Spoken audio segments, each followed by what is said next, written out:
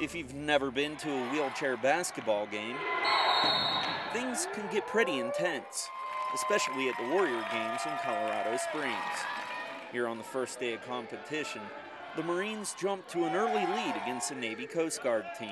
Let's go, baby, let's go, let's go, let's go, let's go. Marines on three. 1, 2, 3. Marines!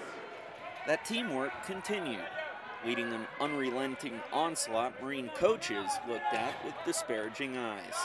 I don't care what the score is right now. I don't care about making baskets. I care on seeing you guys develop. If by develop he meant a wider lead, that's exactly what he got going into halftime. Intensity coming in through warm-ups, everybody was on the same page and getting a lot of good fast breaks. We got a really fast team, so it kind of helped us get the edge a little bit.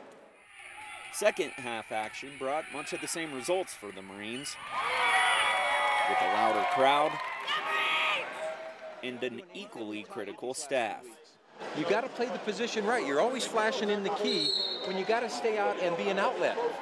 Marines took the coaching in stride and looked at the shellacking as a stepping stone for the rest of the tournament.